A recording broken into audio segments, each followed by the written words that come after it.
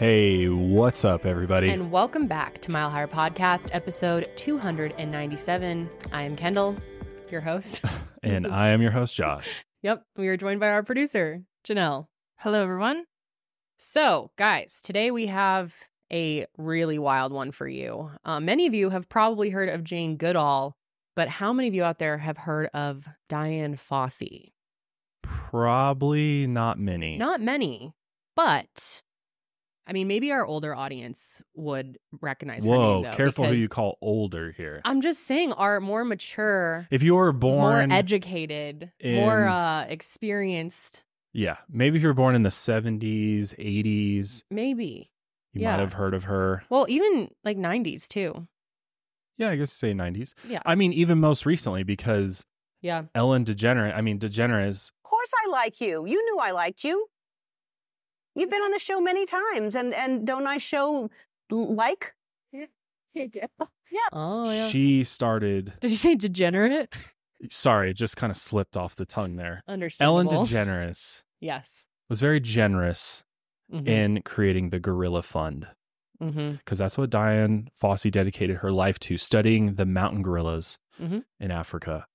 And that's, I remember watching that episode. Oh, yeah, I do too. That was a where big she deal. announced her center. Well, that wasn't she she created. like gifted it? I remembered her wife came on and was like, gave it to her as a gift, the Ellen DeGeneres Yeah, thing. but I think it was Ellen's money too. Yeah. I think they both. Oh, for sure. It was Ellen money for sure. Yeah. Well, it's literally called the Ellen Campus Of the Dian Fossey.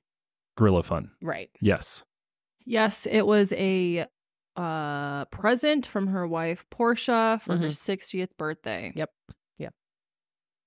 So she's kind of carrying on the legacy of Dian Fossey. There's a whole exhibit there going over a lot of the things that we're going to go over today, although we're going to go in much greater detail, Yes. specifically around Dian's mysterious and very, very brutal murder.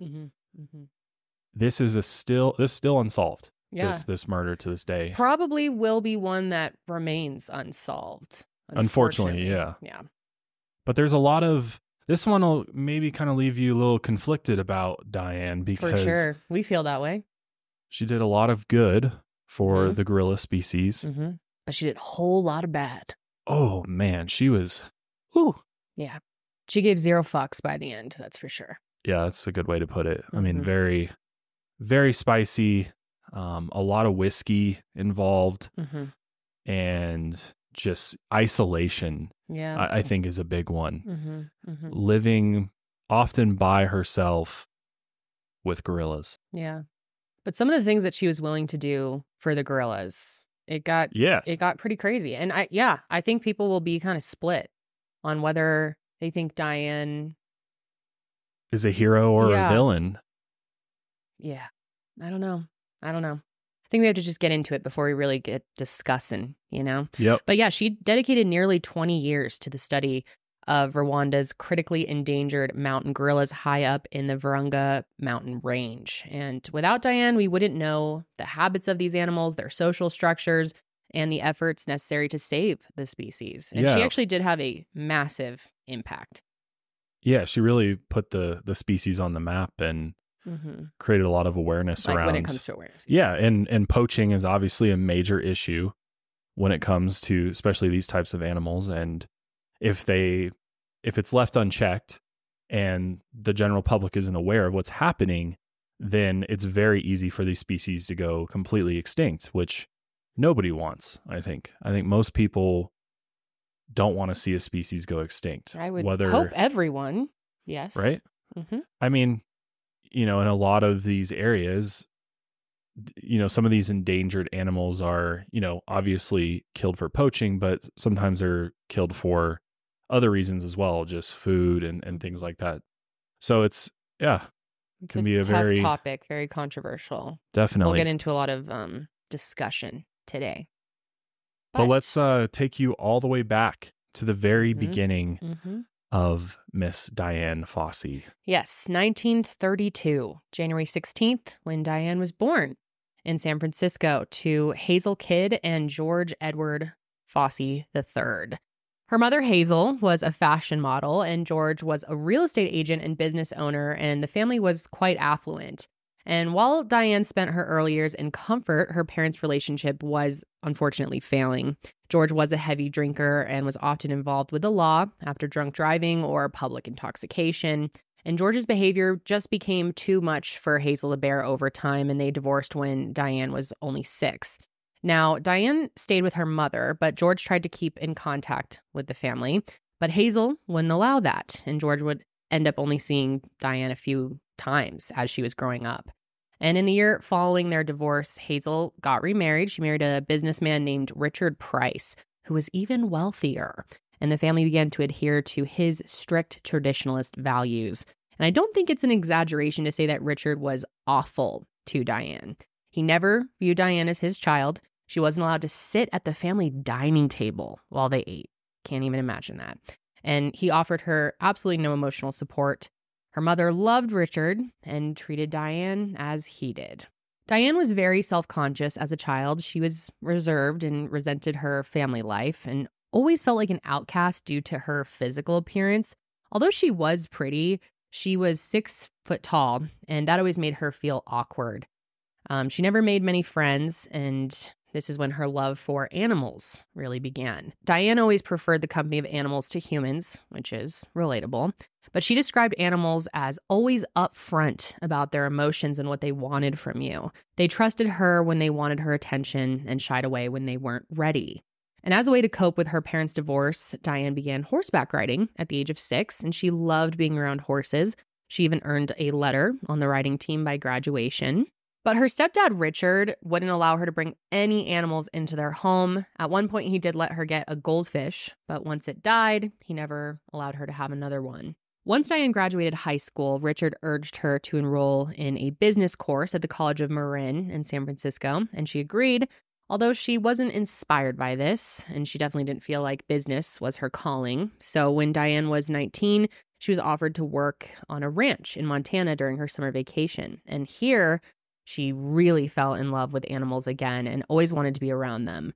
Although Diane contracted chickenpox and had to end her stay early, her mind was changed. She had to spend her life with animals, and she knew that now. When Diane returned home, she informed her mother and stepfather that she would drop out of business school and enroll in a pre-veterinary course at the University of California, Davis. And this enraged her stepfather, who said that she would be cut off financially if she went through with it, which is really hard to imagine, telling your parents that you want to become a vet and then being that mad. My parents would have been very impressed, but anyway. Diane could not imagine life without animals and decided that it was worth it. So in 1950, Diane went back to school to become a vet. She supported herself by working as a clerk, completing lab work, and laboring as a factory machinist. While Diane was a good student who excelled in biology, she was struggling with the hard sciences such as chemistry and physics. And unfortunately, Diane did fail out of school during her second year. However, Diane still wanted to work as someone who helped others. And in 1952, she transferred to the San Jose State College, where she studied occupational therapy for children. And after she graduated in 1954, she interned at various hospitals throughout California. She mainly worked with children who suffered from tuberculosis. And while she felt rewarded by this work, she wanted to get as far away from California as possible. So she became the director of occupational therapy at the Cosair Children's Hospital in Louisville, Kentucky, and became well known for her work with children. She lived in a cottage on Glenmary Farm where she rode horses and helped with vet services. And that run-down college lifestyle soon became Diane's preferred way of life. But even with her life well put together, Diane still wanted to get closer to animals and see them in their natural habitat. She wished more than anything to visit the national parks in Africa and finally get close to them. Soon, Diane became close with Mary White Henry, the secretary to the chief administrator at the Children's Hospital. Mary was entrenched in the social scene within Louisville and introduced Diane to many new friends and potential suitors. Diane became romantically involved with Franz Forrester, a wealthy Rhodesian businessman, and while the two were sporadically involved throughout their lives, he was always more interested in Diane than she was in him. If you don't know about Rhodesia, it was a short-lived and unrecognized state in Africa ruled by white European and American business people. It ultimately failed in 1979 and became what is now known as Zimbabwe. While Dian was not seriously interested in Franz, she was interested in his ties to the African continent. While seeing Franz, Dian was also romantically involved with Irish priest Father Raymond. While their relationship couldn't become more than an affair, it was through him that she unknowingly converted to Catholicism. This mode of infidelity and refusing to settle down would be the blueprint for Dian's relationships moving forward. In 1957, Franz proposed to Dian and offered to pay for her to live in Rhodesia with his family. Dian said no, as it wasn't Rhodesia that she wanted to experience, but the wild animals living in Congo's Virunga National Park. Although Franz and Mary had offered Dian to go to Africa with them, she wanted to visit on her own terms. She couldn't afford the trip though, so she studied where she could go and who she could hire to show her around all the various parks and wildlife reserves.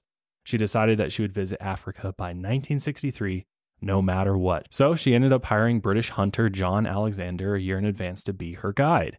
She even took out her life savings, a bank loan, and mortgaged her income in order to cover the trip. She was literally willing to put up and give up everything to see the wild animals. Before her trip, she read the book The Year of the Gorilla by primatologist George Schaller, which first inspired her love for the critically endangered mountain gorillas. Now, these are some incredible animals. I mean, I think it'd be so cool to go out and see them living in the wild. And I mean, obviously they're extremely powerful and strong. They're estimated to be like 10 times their body weight and strength. And I think most people know this, but I always find it so interesting that we share about 98% of the same DNA with them. Yeah, that is super cool. Distant relatives. Yeah, but it's actually weird because I was looking up yesterday. This is kind of a tangent. I was looking up what do we share with like dogs and whatever else. We share like 80% with dogs. We share like 70% with bananas. Like, wow. So maybe it's not that impressive that we're so close to gorillas. I mean, 98%. That's obviously like pretty close. Very close. We're 70% with bananas. Interesting. Well, we're all connected. That is a fun so fact. It makes sense. Dian embarked on her trip just when she said she would. In 1963, the hunter, John Alexander, took her on excursions through Kenya, Tanzania, Congo, and Zimbabwe. While in Congo, Dian visited George Schaller's research camp on Mount Makeno. This was when she first discussed the importance of mountain gorillas, and she could feel herself becoming obsessed.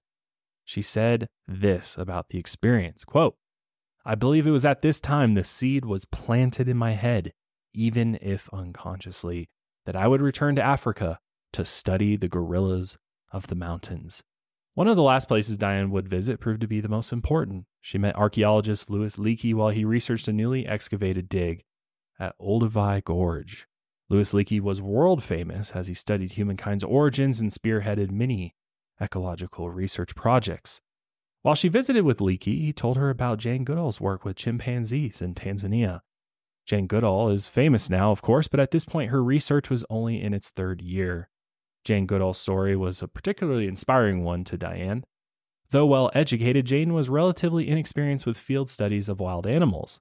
She had been Leakey's secretary for many years before he arranged for a National Geographic grant for her to study the great chimpanzees.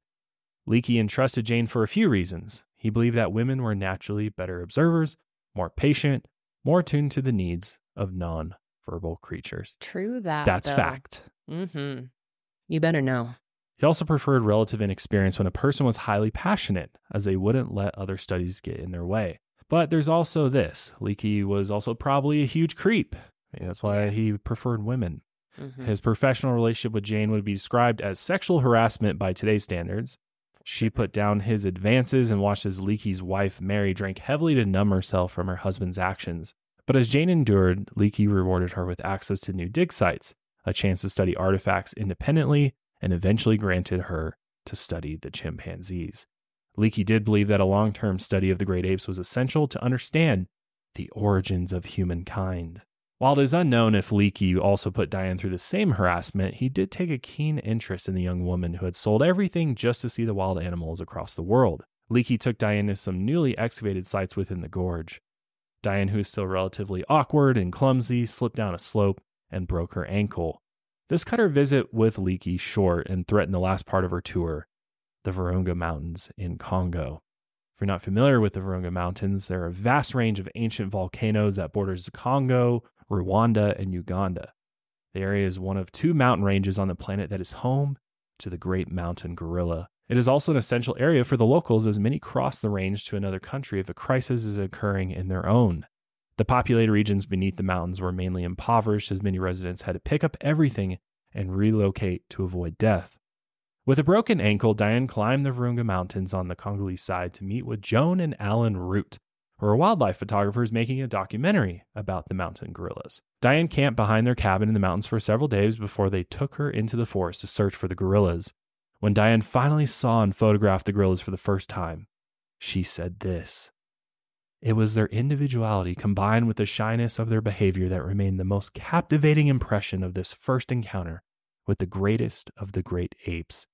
I left with reluctance, but with never a doubt that I would somehow return to learn more about the gorillas of the Misted Mountains." So there was a time a few years back where I just completely stopped going to the doctor. I had so many bad experiences. I was chronically ill and no doctors were taking me seriously, but what I was really missing was the right doctor. And now I do see the doctor because I have found some great medical professionals through ZocDoc. Now, we actually started using ZocDoc before they started sponsoring any of our shows. Josh just randomly found it years ago, and we had such a great experience with it that we started recommending it to our friends and family as well. Now, if you've never heard about ZocDoc, it's a place where you can find and book doctors who will make you feel comfortable and actually listen to you, and it's so easy to do. ZocDoc is a free app and website where you can search and compare highly rated in-network doctors near you and instantly book appointments with them online. Once you find the doc you want, you can book them immediately. No more awkwardly waiting on hold with a receptionist. And all of these docs have verified reviews from actual real patients, which that is really the game changer. And we're talking about booking appointments with tens of thousands of top-rated, patient-reviewed, credible doctors and specialists. You can filter specifically for ones who take your insurance, are located near you, and treat basically any condition that you're searching for. And the typical wait time to see a doctor booked on ZocDoc is just between 24 and 72 hours. That's it.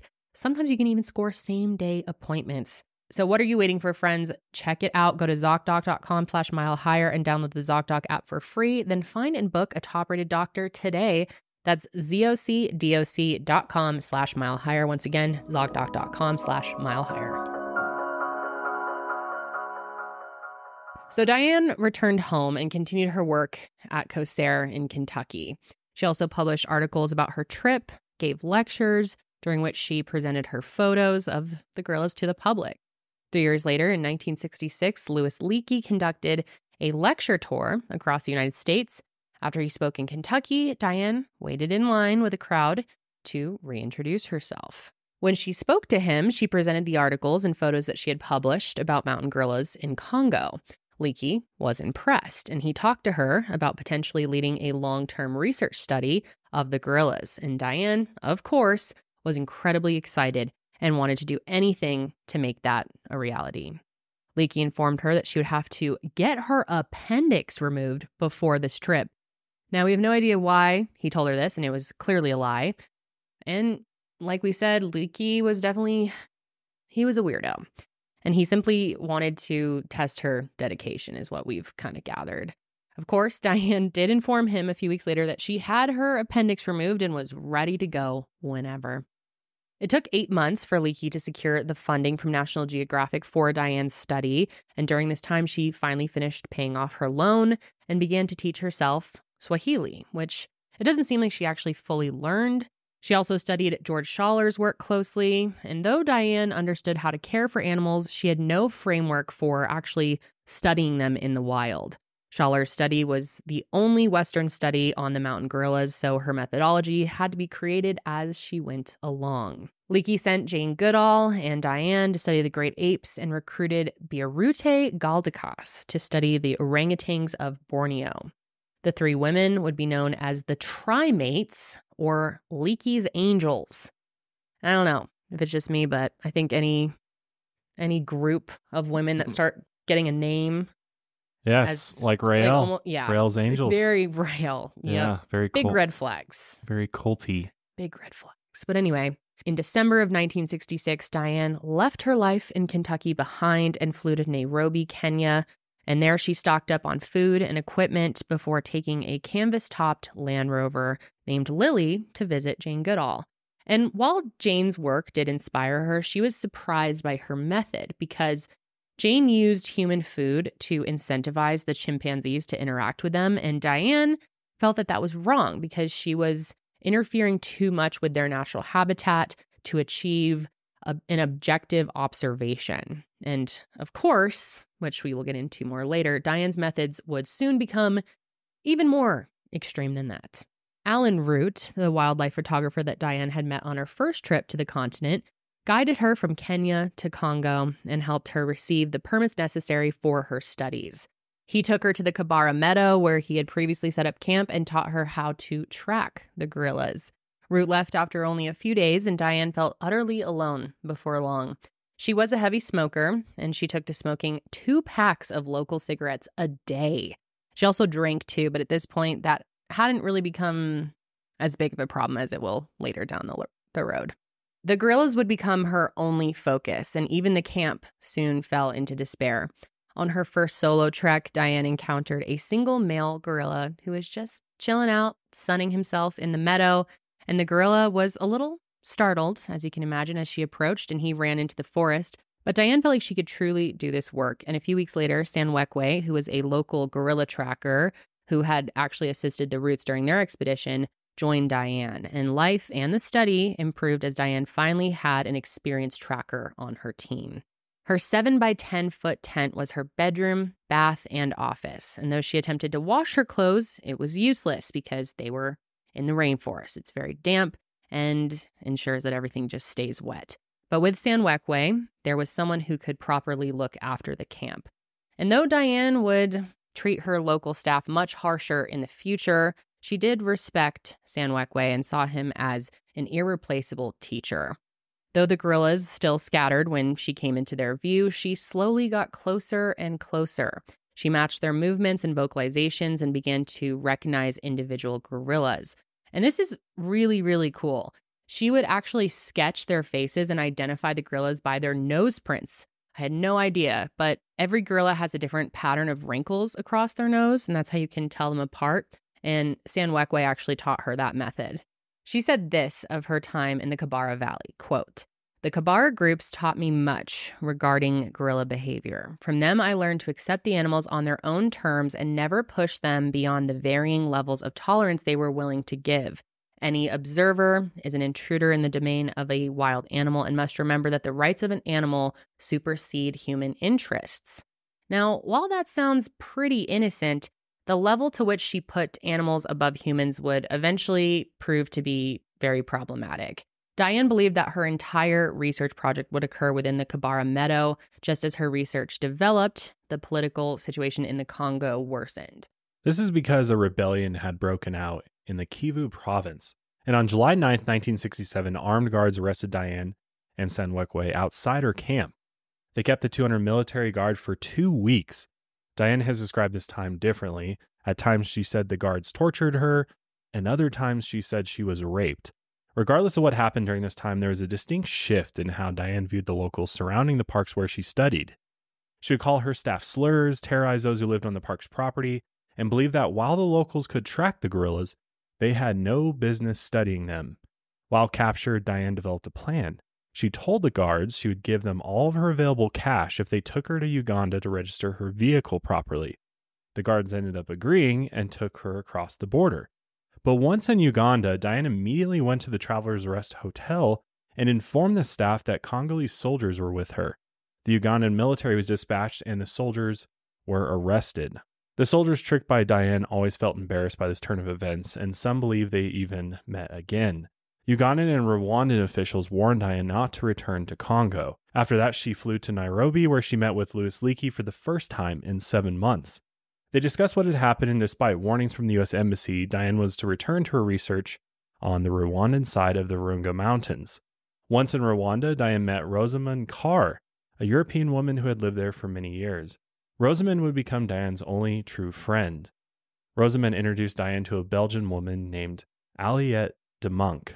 Aliette had lived in Congo most of her life, but like many others, she was forced to relocate to Rwanda following the Civil War. Aliette took Diane across the mountains to find a spot to set up camp and begin her research again. After 2 weeks, they found an alpine meadow along Mount Karasimbe. On September 24th, 1967, Diane created the Karasoke Research Center in this meadow, and Kari came from the first 4 letters of Mount Karasimbe to the south, and Soke from the last 4 letters of Mount Basoke to the north.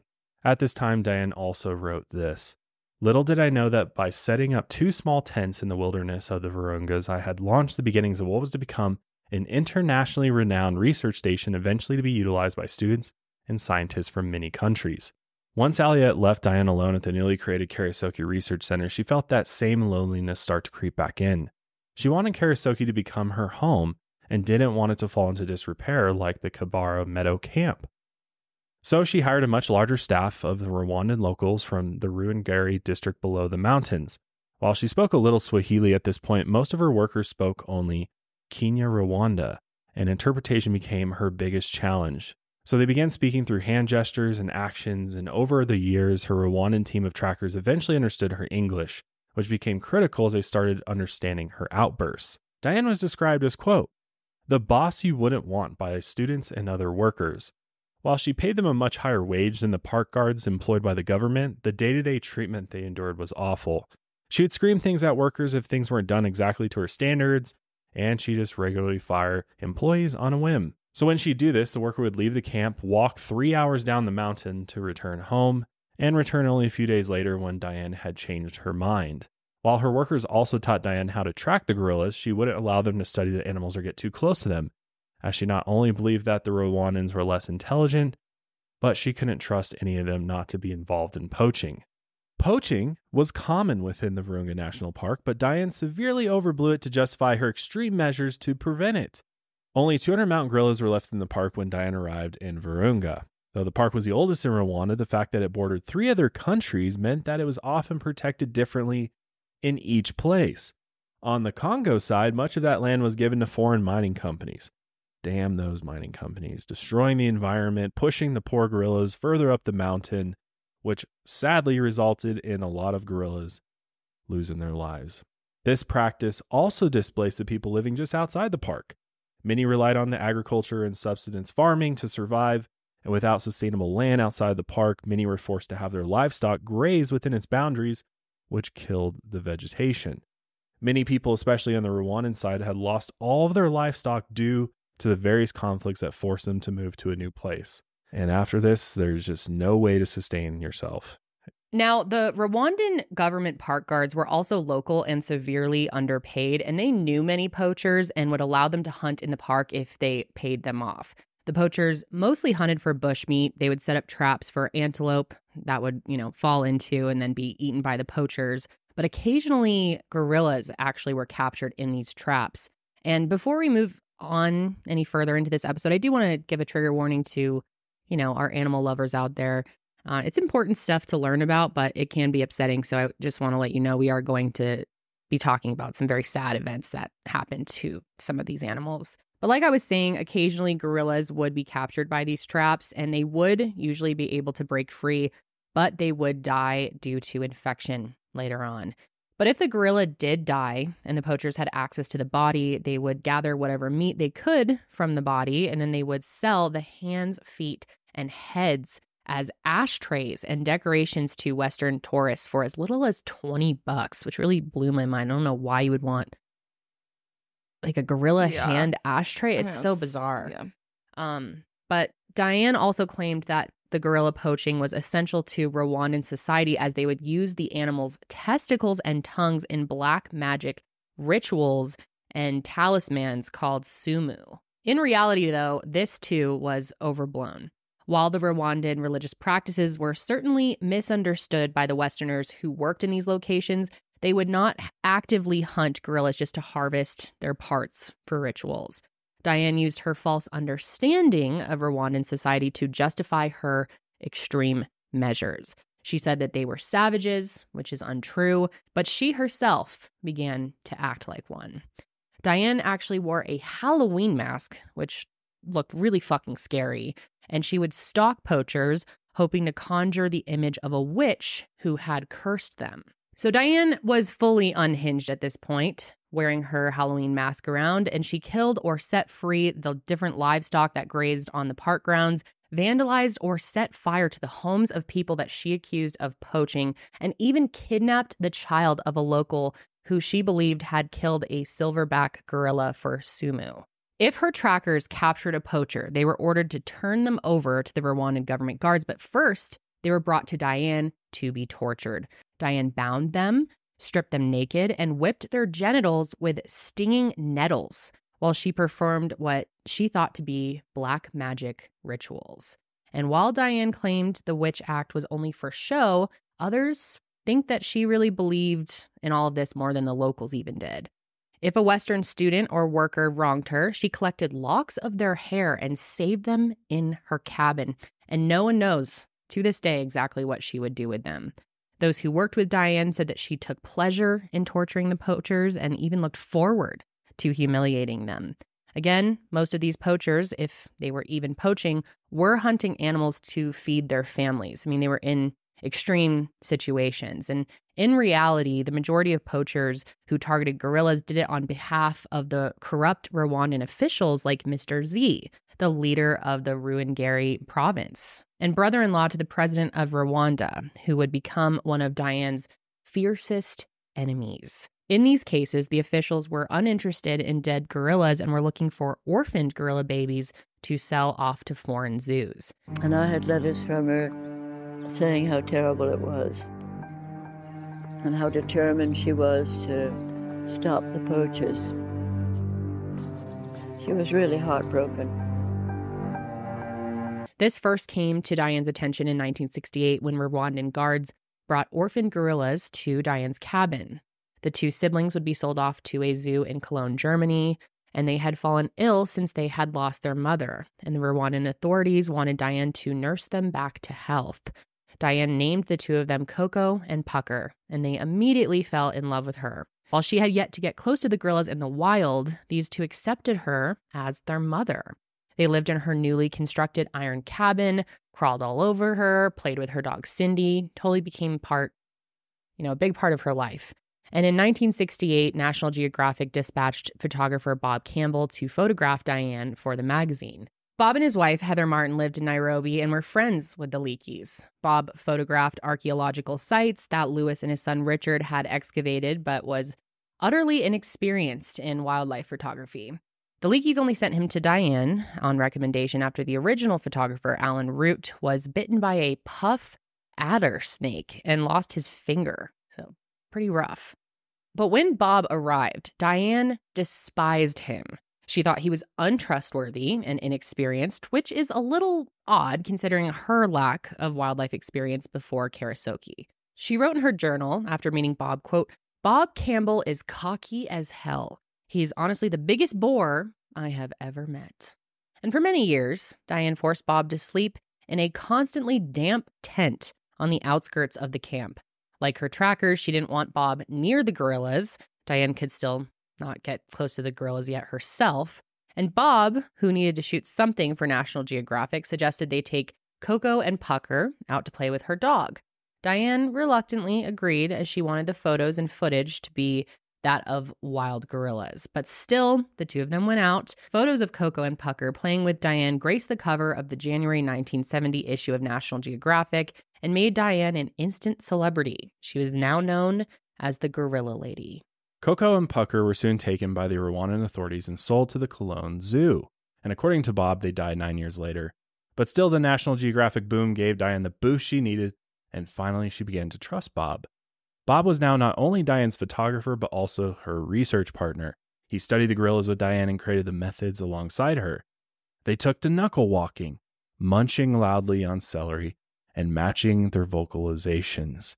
So yeah, even on late night shows when Diane would be interviewed, she would do some of those. I wish we could play some of that, but it's all copyrighted, of course.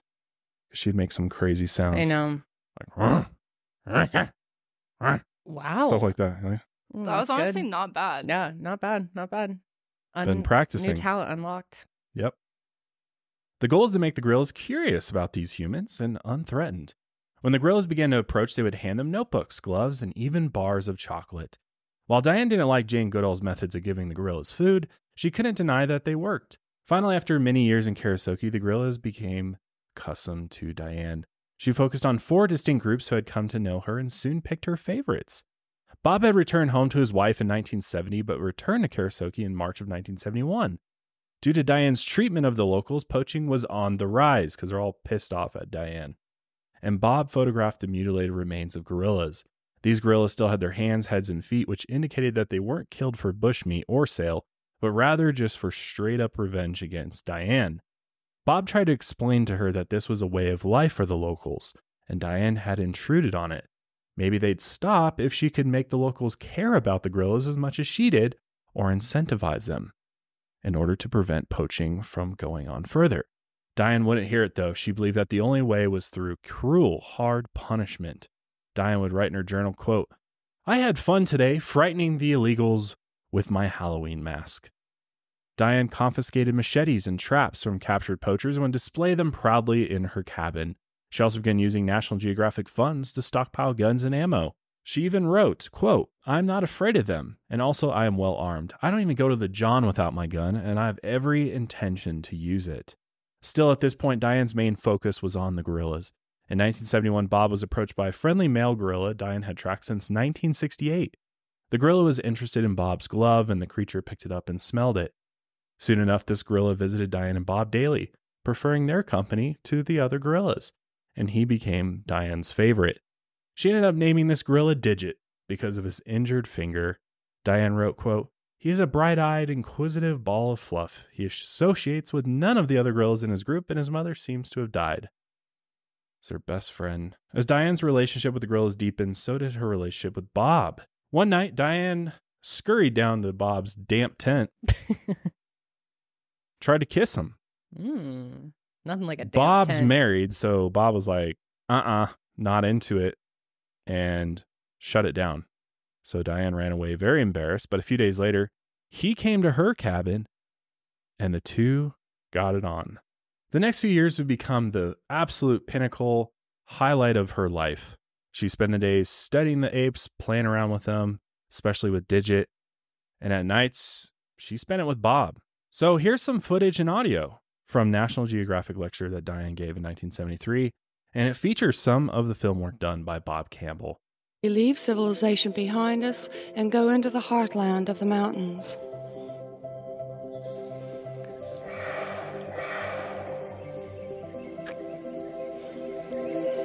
It's so beautiful. It is. Such a unique experience. Seriously. To build a nest may take up to 5 minutes. Carefully selected vines and stalks are bent in around the animal's body to make a good rim. The younger animals seem to have a bit of trouble with foliage that seems to have a mind of its own. Therefore, it has to be put in place bodily. They begin play nest at the age of 2 years, but sometimes their initial flimsy efforts need more practice. So Diane really became infatuated with Bob, so much so that she nicknamed him Twinkle Toes. Big turnaround. First, she's making him sleep on the outskirts of the camp. Now he's Twinkle Toes.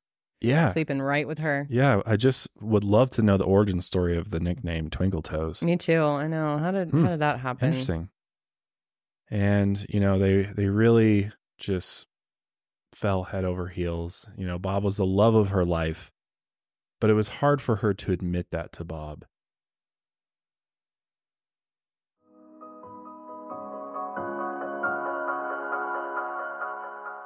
One thing I never seem to have enough of is time. I've always struggled to find time to manage my finances, you know, with a busy schedule, a small child, a bunch of animals. The last thing I want to do at the end of the day is look at the budget, the expenses, and track down all of those pesky subscriptions and make sure I'm still using them and not just wasting money. Well, that all changed in the last year or so when I started using Rocket Money. Rocket Money is a personal finance app that finds and cancels your unwanted subscriptions. It monitors your spending, and it helps lower your bills so that you can grow your savings. I'm a huge fan of Rocket Money. I actually pay for the premium version of the app because I love it so much, and it gives you some additional features like looking at your net worth, credit monitoring, among other things. It really just allows you to get a complete view of your personal finances all in one place and one app that has an absolutely amazing dashboard. It gives you a clear view over your subscriptions and your expenses. And what's even better is that Rocket Money will go and actually cancel those subscriptions for you with just a few taps, which saves you so much time and ultimately money. Rocket Money will even try to negotiate your bills lower for you by up to 20%. All you have to do is submit a picture of your bill and Rocket Money takes care of the rest, and they'll even deal with the customer service for you. Rocket Money has over 5 million users and has saved a total of $500 million in canceled subscriptions. I cut mine down in nearly half, saving its members up to $740 a year when using all of the app's features. I tell everybody I know about this app. I've gotten some of the other employees here at Mile Higher Media to download the Rocket Money app because it really is the best personal finance app out there, and it will save you money, which who doesn't want to save money these days? So stop wasting money on things you don't use. Cancel your unwanted subscriptions by going to rocketmoney.com/milehigher. That's rocketmoney.com/milehigher. Check it out today. Let them know we sent you at rocketmoney.com/milehigher. As you can probably tell by this point, Diane had a pretty crazy life. And at one point, somewhere along the way, she had 2 abortions, and she never revealed this to Bob because she was worried that this would scare him away. But let's remember, Bob had a wife in Nairobi, and he ended up leaving to go visit her. While home, Richard Leakey approached Bob and asked him to join him on an expedition, which would end his time with Diane. Bob was torn. He loved Diane, and he loved working with the gorillas, but he knew it was unsustainable. Wildlife photography was not his career, and more importantly, he wasn't going to leave his wife for Diane. After his trip home, he returned to Karasoke to tell Diane the news in person and finish up his work with the gorillas. However, Diane knew something was off.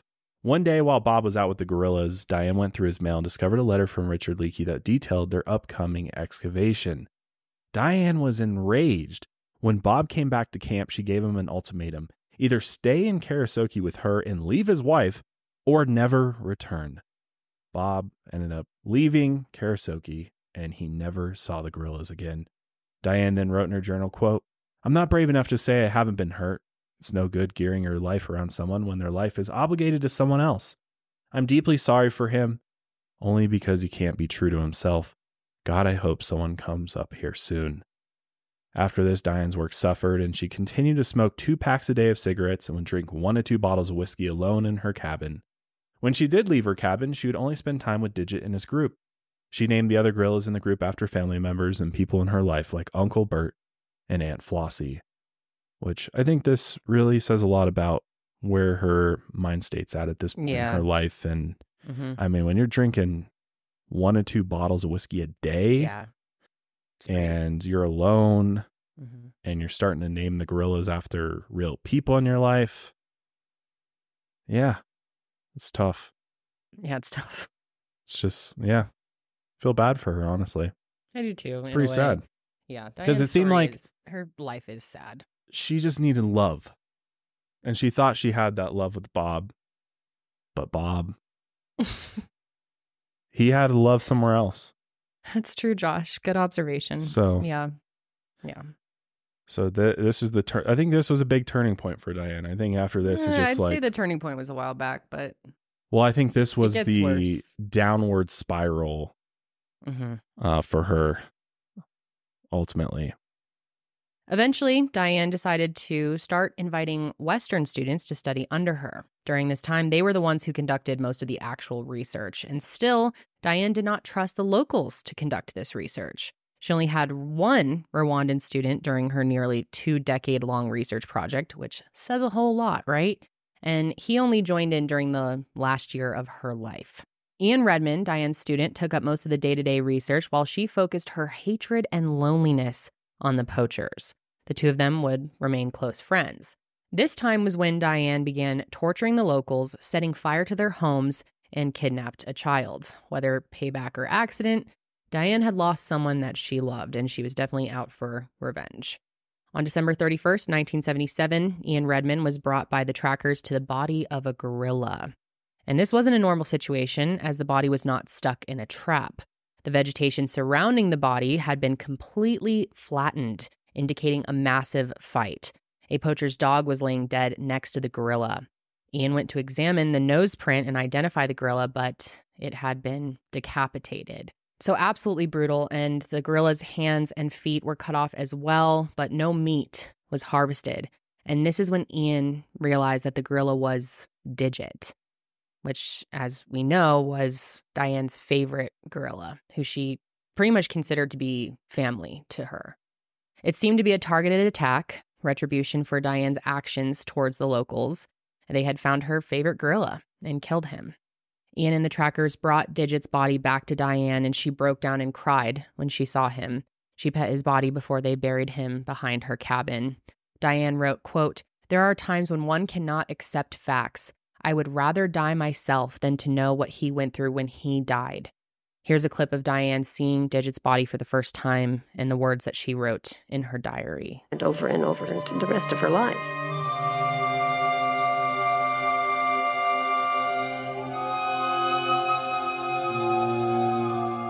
There are times when one cannot accept facts for fear of shattering one's being. I have tried not to allow myself to think of Digit's anguish, pain, and the total comprehension he must have suffered in knowing what humans were doing to him. From that moment on, I came to live within an insulated part of myself. Ian Redmond said that Digit's death was, quote, "the end of life at Karasoke as we knew it." The poachers, likely incentivized by Mr. Z and the Rwandan government, continued to enact retribution against Diane by targeting her gorillas. In the year following Digit's death, Uncle Bert, a silverback named Macho, and 2 other gorillas were found killed in the same manner that Digit had been. It can't be confirmed that they were sought out because of their connection to Diane, but all of the gorillas that were killed were in Digit's group. The gorillas disbanded, and Diane didn't see them together again. The poachers then told Diane that she was next. In retaliation, Diane started the Digit Fund, an active conservation effort to fight the poachers head on. She armed and trained her guards, some as young as 15, and had them hunt the poachers. For some years, her guards destroyed more than 2,000 traps and captured many poachers. Whenever one was captured, they were first taken to Diane and tortured. And while it can't be confirmed if Diane's troops had killed any of the poachers, she would have definitely approved if they did. Again, it's important to note that almost all these people were living under extreme circumstances, and poaching was really the only way they could survive. When Diane captured a man that she claimed was the one who killed Digit, she tortured him, humiliated him, stole his sumu, and hid it in her cabin. Some say that they would meet again soon. But it wasn't just the poachers who wanted Diane out of Karasoke. Mr. Z saw Diane's active conservation guards as a small army. And since he used death squads himself to kill political rivals, he feared the power that she held in Ruangeri. In 1980, it's safe to say that Diane had lost her mind. She spent almost no time with the guerrillas and focused all her time on arming and training her guards. At the request of National Geographic and the Rwandan government, Diane left Karasoke in 1980 before she settled in Ithaca, New York.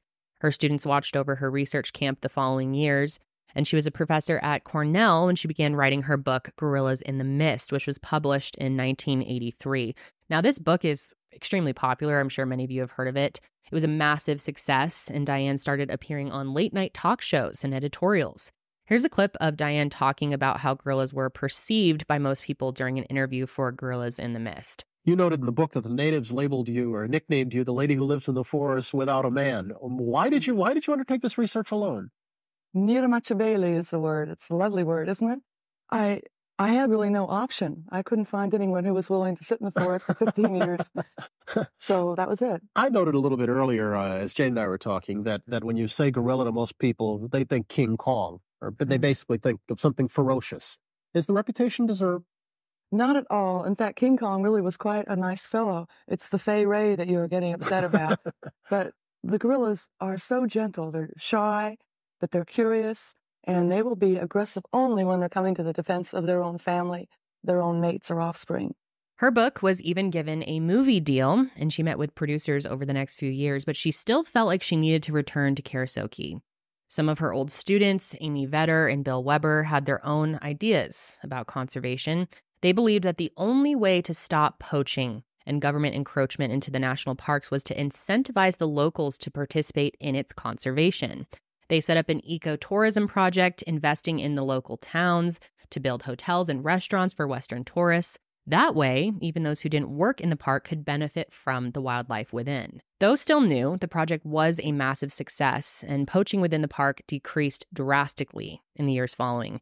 Diane would always attribute this to her active conservation methods, but the fact is that no gorillas were targeted in the years that she lived away from Karasoke. I think this was actually very effective, and it makes sense. Yeah, I mean, clearly it was. And her method was not. But in her mind, she can't make the connection. Like, you're gone.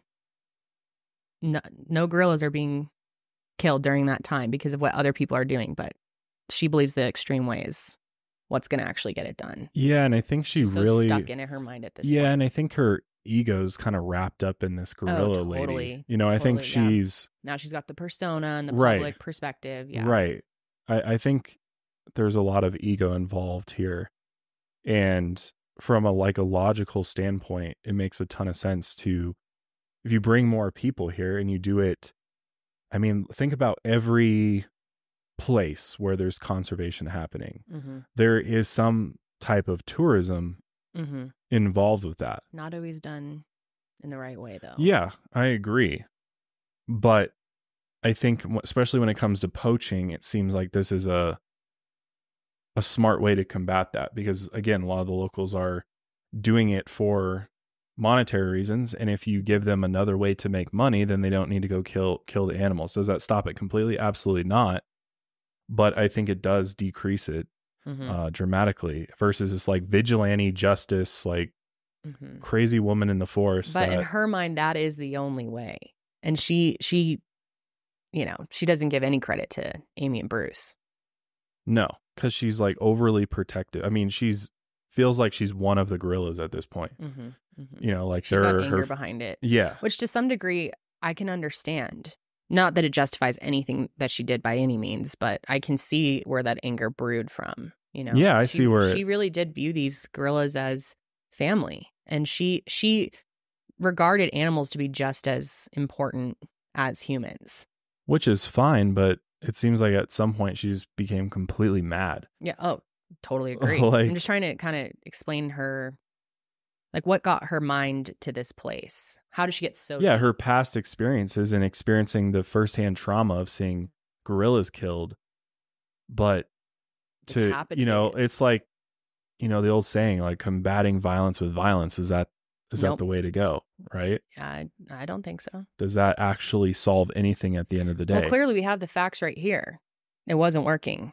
And when she left and they tried something else, it actually helped. So I think that was a big hit to her ego, realizing that, maybe I'm not 100% in the right. I don't know if she was able to. But I don't think she was able to necessarily that. I think she's too deep in the jungle at this point. Yeah, you could say that. To get out. Diane even hated Amy and Bruce when they were with her, as she couldn't stand to be around couples after Bob left her. She'd only spoken to Bob once in 10 years since he left her, and she told him she needed to see him and that he should return to Karasoke. Bob declined because he had told his wife about Diane and they had just worked through it as a couple. When Diane wrote Gorillas in the Mist, she cut Bob entirely out of it. He wasn't even allowed to sell any photos or footage from his time at Karasoke, which is a bit petty if you ask me. Which she did during that interview too. The guy's like, you're alone. Yeah, woman doesn't mention anybody else that was ever out there with her. Wouldn't they like to know about Bob in the damp tent? Yep, exactly. That would add a lot to the story, but nope, it's all about her. Yep.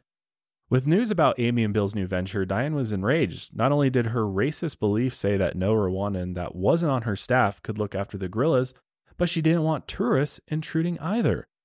Probably because that also limits her, impact from her perspective. In 1985, Diane returned to Karasoke, intent on stopping Bill and Amy and further militarizing her guards. So she's like, we're going to war. It's like, we're just going to fight this out, which just, I don't know, doesn't make a whole lot of sense. But also when you know that Diane was not in the best of health, she'd actually developed severe emphysema and could barely speak. The 3-hour hike to Karasoke was taxing, and on her return, her drinking only got worse. In the last year of her life, Dian only visited the gorillas twice. All of the research was conducted by her American student, Wayne McGuire, whom she thought was stupid, and her early Rwandan student, Joseph Munyaneza, who started researching at Karasoke while Dian was away. Wayne was cordial with Dian, but knew she could no longer be at Karasoke. Not only was her physical health failing, but her mental health was failing too. An example of that was one day, Dian stalked one of Bill and Amy's tour groups through the park, and when the Dutch tourists got too close to the gorillas, Dian fired her pistol over their heads. At this point, the Rwandan government wanted Dian to leave immediately. After this all went down, Amy and Bill's venture made good money for Ruangari, and they thought Dian was deranged at this point. They wanted her gone, and they wanted to turn Karasoke into a tourism center. The U.S. Embassy invited Dian to the capital city of Kigali to show a film to the Rwandan government and let her stay. The film impressed Rwandan officials, but they asked Dian why she was so harsh to the poachers. She said it was because the government didn't do anything to reprimand them. This response infuriated the government, but they knew they couldn't just get rid of her. The U.S. Embassy supported her, and many tourists came because she was still the beloved gorilla lady in the United States. If they learned that she'd been kicked out for protecting her gorillas, they might not want to support Rwanda with their money. Of course, the U.S. public didn't know about her methods, of protecting the gorillas up to this point. Instead, they decided to make life difficult for Dian. They only issued her 2-week visas, which would have to renew in the capital city, many miles away. So Dian would have to hike the 3 hours down the mountain, drive to the capital, renew her visa, and then go and repeat the process 2 weeks later.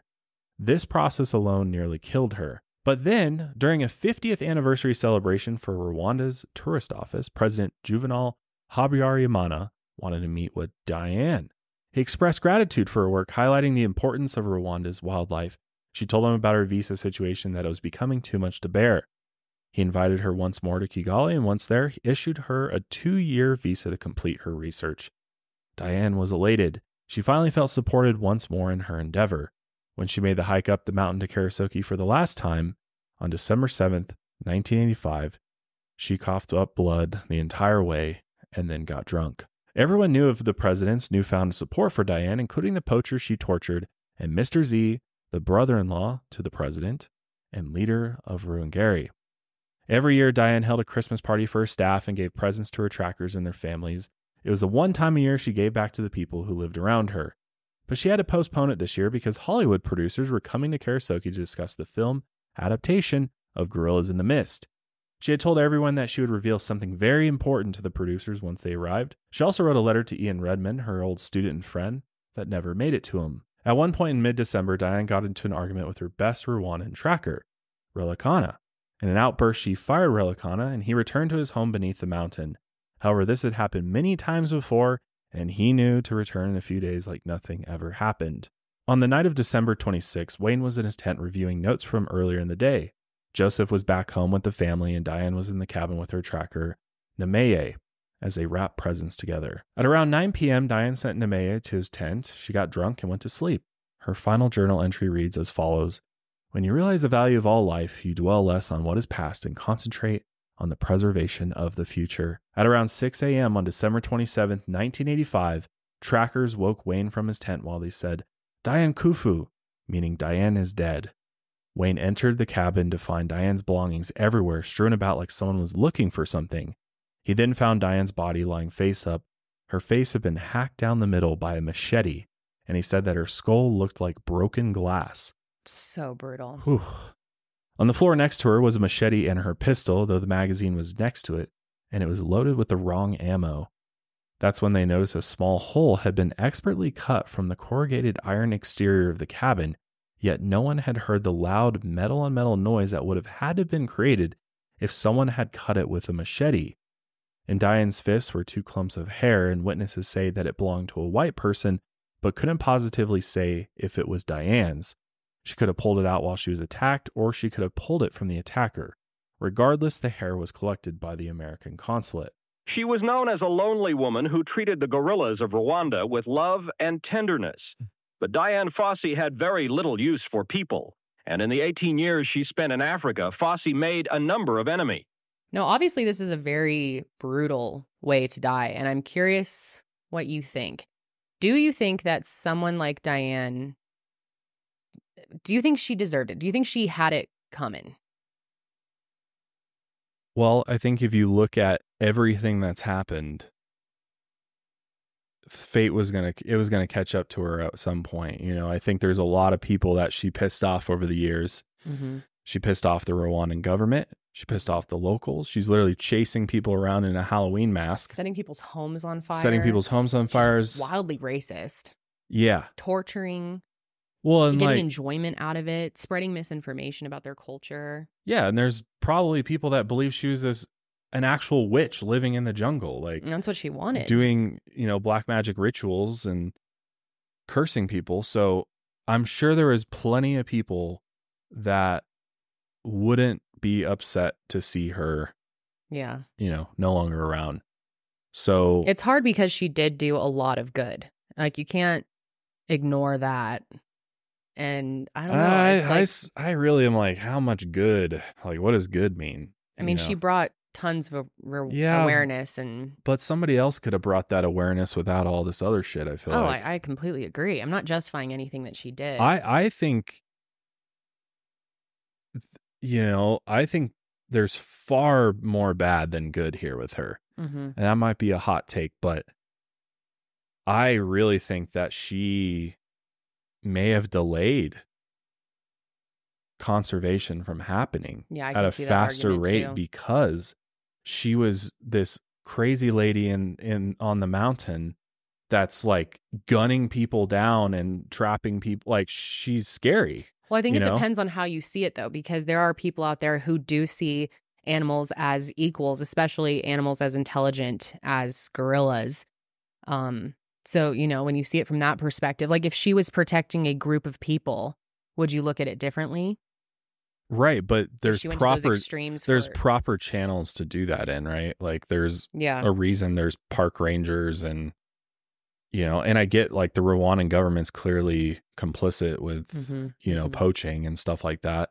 I think it's one of those situations that there's no good answer to, right? There's not really an ideal perfect solution to this issue. So, and that's what she felt was like, well, if nobody's going to do anything about that, they're just going to slap the wrists of these poachers and they're just going to keep doing it. Then the only way to do it is to protect them with force, and which I get to some extent, but at the same time, she took it 10 steps further and also blocked other people out who wanted to go and study the gorillas and help with conservation. So to me, I kind of feel like she did more harm than good. Ultimately. And do you think I mean, in my opinion, I think she knew that this likely would be probably the way that her life ended. I mean, I guess she was so ill that maybe she thought she would die of natural causes eventually, but I think she knew what she was getting herself into. And that this eventually could be the fate, I think I mean, if she's carrying a gun to the toilet, like, I think she knew that her life is in danger at any point in time. So, but it is brutal. Machete. Well, machetes are like the weapon in this region of the world, you know, that the average person has access to. Terrible way to die. I know we were watching a documentary on Diane, and can't remember who exactly was talking about it, but just how she probably felt a lot of pain in the end. You know, like, in my mind, I thought with a blow like that, you would die pretty instantly, but I guess they were saying that she probably really experienced a terrible end. Yeah, it was 100% a brutal, horrible, painful death for sure. And it seems like because she had hair in her hand, I think that indicates that there was some type of struggle. There's stuff strewn all about. She tried to fight. It is interesting, though, that nobody heard this attack going on. Yeah. And then a hole being cut out of metal, like, that's all very weird and sketchy to me. So yeah, well, as we'll see here in a minute, like, it really makes you start wondering, like, who did this? Yeah. Who actually carried this attack out? Plenty of options because plenty of people hated Diane. Right. But anyway, Diane was buried 5 days later next to Digit, Uncle Bert, and Macho, and some other poached gorillas as well. She was buried on the anniversary of Digit's death. Rosamund Carr, the woman who first befriended Diane in Rwanda, said that she was the only person at the funeral who loved her. She had made many enemies. Diane's trackers had noticed 2 sets of bare footprints leading to her cabin, They pointed it out to the Rwandan authorities, but they didn't seem to make note of it. The trackers surmised that it must have been a Rwandan who left the prints, since white people in the camp could not walk barefoot. The hole cut into the cabin still perplexed everyone. As Josh said, how could no one hear this hole getting cut? Some people believe that the murderers cut the hole from the inside of the cabin after killing Diane, potentially softening the noise. Well, going back to what you're saying about how she died and dying by a machete, I think it's very clear, unless there was some other type of tool involved with cutting the wall of the cabin, I think that tells you that these machetes are extremely sharp. I mean, to be able to cut through a piece of metal like that, like the blade's got to be pretty damn sharp. So, I mean, the injury she sustained. That's what it. No, we don't know, but I think it's, just kind of looking at everything as a whole. I think it seems like most likely it was a machete. I mean, it's not like there have been power tools out there, right? Probably not. Yeah. So. Well, when Ian Redmond returned in January to assess the camp and Diane's belongings, he found something very interesting. For one, he ruled out robbery because there were thousands of dollars in cash and jewelry just left in the destroyed cabin. Then he discovered the sumu that Diane had stolen from the poacher she accused of killing Digit, hidden in an envelope within her dresser. Then he found the most interesting piece of evidence yet. Hidden in the same dresser was a carbon copy of a letter addressed to him. Diane knew that the government had gone through her mail, and since Ian never received this letter, he suspected it was destroyed en route. And it detailed a smuggling operation between Congo and Rwanda, where wealthy poachers and traffickers used the Virunga National Park to illegally transport gold to government officials. Could this have been the information that Diane would reveal to those Hollywood producers? Probably. Moreover, Ian Redmond believed with the additional information, Mr. Z was the benefactor of this gold smuggling operation. Mr. Z operated with impunity throughout Ruangari as he sent death squads to get rid of political rivals. Though Mr. Z would leave Rwanda in 1989, his same death squads were integrated into some of the Hutu militia that perpetrated the Rwandan genocide in 1994. Their weapon of choice was always a machete. However, some Rwandan trackers believed that the murder was carried out in a way that did not indicate Rwandans did it. They thought that it was the Congolese poachers that Diane had tortured, or even the man that she had accused of killing Digit. Some even believed that it was the Congolese soldiers that she had tricked 14 years earlier who got the revenge for having been arrested. This one was a stretch, as Diane and Karasoke were famous, but that would mean that the soldiers had waited over a decade. But if they had been in prison for that time, it could make sense that they found Diane after their eventual release. And of course, the hit didn't have to be carried out by professionals. Diane could barely see, which is why her gun was unloaded with the magazine next to it, and she had grabbed the wrong ammo. On top of that, she could barely even speak due to her emphysema, so it would have been impossible for her to scream. But of course, the Rwandans had to investigate the death, and it was led by none other than Mr. Z. Rwandan police arrested every tracker and guard at Karasoke over the age of 15. Many were tortured, some were released, and many were never seen again. After Ian Redmond left, Wayne McGuire was the sole American researcher who looked after the camp. Rwandan police were in and out for many days, and they roped off Diane's cabin for entry. Wayne thought he saw someone inside Diane's cabin one day, so he investigated. The trackers left in the camp didn't see anyone inside before Wayne. Wayne said that he investigated the cabin and he found a lock of his hair stored in an envelope in Diane's dresser. This was very strange, and he remembered that Diane had asked him for his hair many months ago. At this point, the witchcraft Diane participated in was no act. She definitely believed it. Then the Rwandan guards approached the cabin. The tracker said that Wayne carried a box of Diane's notes and manuscripts. Wayne denied this. Regardless, he was caught in an off-limit zone and arrested. At the Rwandan police station, investigators questioned Wayne for many hours. They accused him of killing Diane to steal her research. This would be unlikely, as Diane didn't do any research in the last year of her life, and the only documents of value were the sequel to Gorillas in the Mist. They informed Wayne that they had captured Relicana, Diane's best tracker, who she had fired and wasn't even in the camp at the time of her murder. They claimed that Wayne and Relicana worked together to kill Diane. Wayne claimed that he had never met Relicana in his life. This is unlikely, as they had worked together in the same camp for many months. But working together to commit a murder was ridiculous, as they didn't even speak the same language. The police questioned and intimidated Wayne until they forced him to sign a piece of paper, which he imagined was a confession, though he didn't know for sure. He was then allowed to return to Karasoke. A few months later, Relicana was dead in prison. Government officials claimed it was suicide, though prison guards said that they had seen a militia enter a cell and walk out with his body wrapped in a bag. He would have no means to have killed himself while in prison, but of course, there was still hair found clenched in Diane's fists. The Rwandans sent their sample to a lab in Paris, while the U.S. sent theirs to the FBI. The FBI sample was inconclusive, but the Paris sample indicated that the hair belonged to a white person other than Diane. And that was all that the Rwandans needed. So they went forward and charged Wayne McGuire with the murder of Dian Fossey and sought the death penalty. The U.S. Embassy thought this was absurd and worked quickly to extradite Wayne to the U.S. After a dramatic sequence of events, Wayne was safely brought to California. Wayne's trial went forward in Rwanda without him present, and proceedings lasted just 1 hour. Wayne had no defense, and he was given the death penalty in absentia. While Rwandans felt that they put the case behind them, no one truly knows who killed Dian Fossey. Research at Karasoke continued, though now it became a tourist center that Diane detested all that time.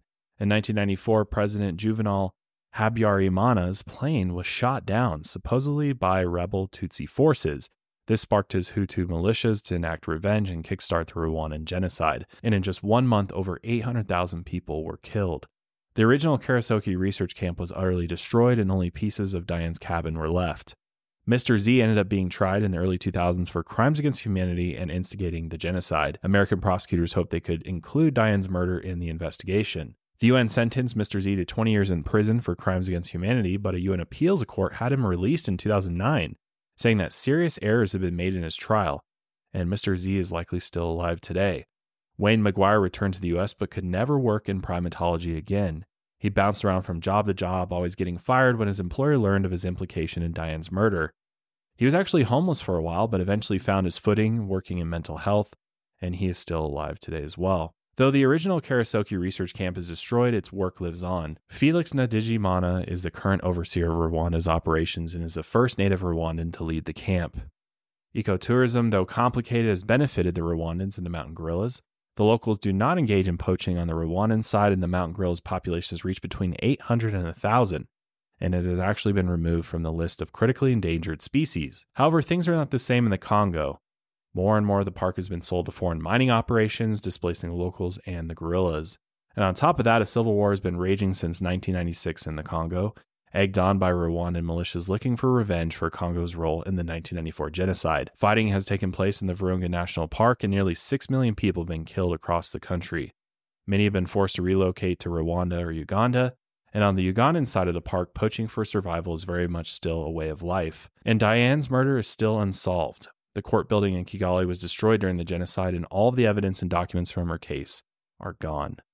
The hair sample sent to Paris has been destroyed, and the FBI sample is, of course, missing now. Diane's legacy is complicated. She certainly was a horrible racist who put the lives of gorillas over the lives of locals. Her methods are considered barbaric by today's standards, and she was ultimately wrong in the role ecotourism could play in conservation. Still, without Diane's work, the Western world would know little about the mountain gorilla. She inspired many people, Westerners and Rwandans alike, to take part in preserving the species. This is how Diane described her first encounter with the gorillas many years before her mysterious murder. She said, "I shall never forget my first encounter with gorillas. Sound preceded sight. Odor preceded sound in the form of an overwhelming, musky, barnyard, human-like scent. The air was suddenly rent by a high-pitched series of screams, followed by the rhythmic rondo of sharp, poke-poke chest beats from a great silver-backed male." I don't think we'll ever know who killed Dian Fossey, unfortunately. Yeah, I don't think so either. I think Mr. Z seems like the likely suspect. Yeah, I agree. I mean, it seems very clear that he was involved with killing lots of people, and it would have been probably very easy for him to have her killed. And it does seem, I mean, if what Wayne is saying is true, and he says he's innocent, he didn't do anything. Which I've watched interviews with him, and I believe him. I feel really bad for him. Like the way that this all went down was like very, I don't know. The hole in the side of the cabin is interesting. It's like, it's like an extra step somebody has to take, you know, Yeah. and to cut that out just big enough for somebody to crawl through, and nothing was stolen. Yeah. Initially, I don't know. I think it was probably Mr. Z's death squad or That's something what I like think, that. too. Or I guess it could have been poachers getting back at her. But I mean, the poachers had all of these years prior to you know, carry this out. So I think the timing of it kind of lines up more with Mr. Z. I and agree. the ecotourism starting to take off. And But also, who really knows? I mean, she had so many enemies. Yeah, I don't think you can really settle on just one. I think there's so many possibilities. But yeah, she's somebody who, I don't know how you really feel about her at the end of the day. I don't know. I personally I'm like, I don't think anybody deserves to be murdered, right? I mean, she was already very, very sick and clearly at the end of her life as it was, but I really don't like most of the things that she did. I feel like she did very little good at the end of the day Compared to the bad. Yeah. because it seems like I agree. the ecotourism, as far as we know, like I don't know all the specifics and how effective it actually is, but based on what we do know from this, seemed like that was a very effective way of protecting the gorillas, and maybe would have been far more effective had it been employed earlier. Yeah. And If she wasn't. Diane had ever been there. like, I don't see Yeah. why Diane couldn't have been a part of that and led that and embraced it. I think her experience would have been far better with everybody around her. But it just seems like she got so wrapped up in being the gorilla lady and It was in my her way mi- or the highway. Yeah, You know, like yeah. I have all the answers and yeah. well, and just like her, she could not have been thinking clearly like most of the time. I mean, she's drinking all day. She's out alone, isolated. She can't really talk to anybody around her because they don't understand English completely. I mean, other than when Wayne shows up, and even then it doesn't seem like she really cared that much about him. So It's just kinda seems interesting like though, looking like back at the beginning of this episode too, her childhood and just how abused she was by her stepfather and controlled, and it's interesting, all of that really shapes you so much. You know, you yeah, look the at- alcoholism too. Yeah, all of it. Yeah. Yeah, I'm definitely curious to hear people's thoughts in the comments. Do you think Diane did more good or more bad? Yeah, pretty simple. Yeah. But that's where we're going to leave you today. Yep. We'll see you guys next time. And until then, Keep on taking your mind a mile higher.